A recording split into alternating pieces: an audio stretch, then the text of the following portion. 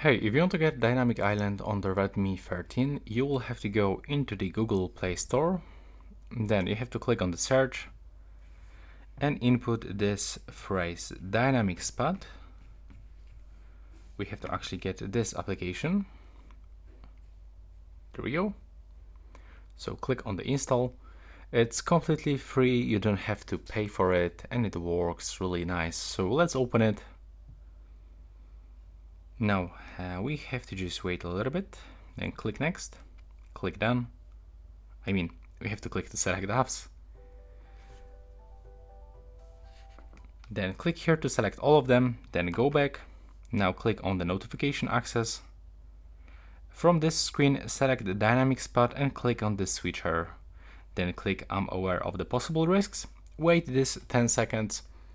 And then you will have to click OK in the right bottom corner. There we go.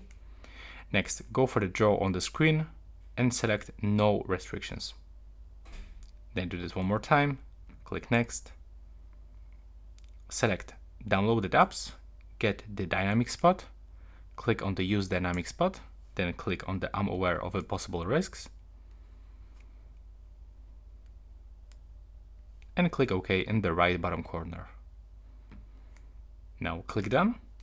And now if you receive notification, it will looks, let's allow again, it will actually looks like this. When you go for the general or appearance, you can actually customize the color of it, the brightness and duration of the display by going just right here.